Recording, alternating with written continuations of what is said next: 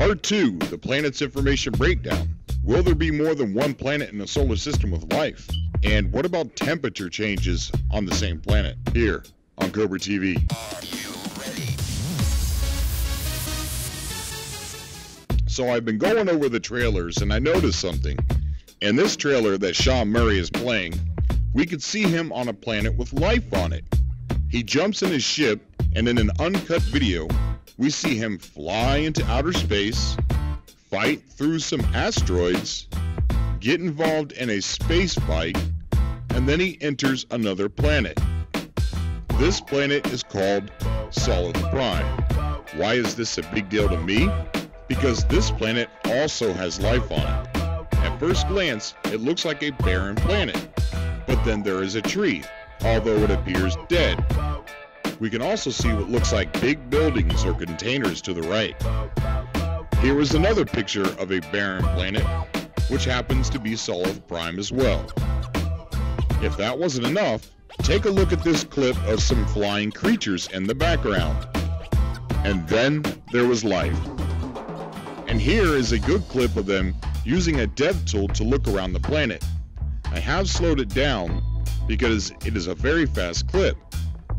Take a look at this floating mountain-like structure that has green grass growing on top of it, along with a little tree.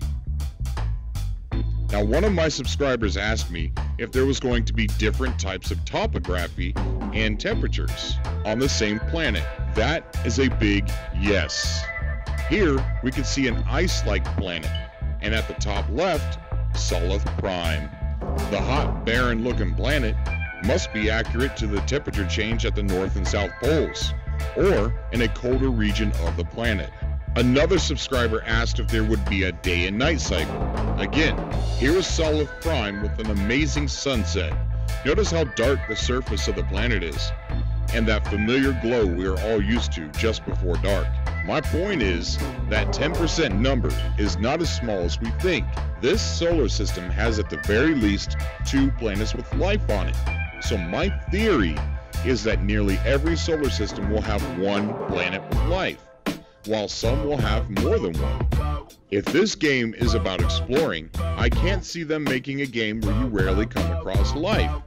So if a solar system has 9 planets and 1 has life on it, then that's good enough for me.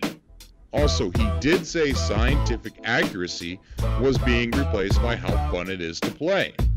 Look at these pictures of how close these planets are and tell me if that's something that may bother you or if you're happy about that. Thank you for watching. I love you guys. Until next time.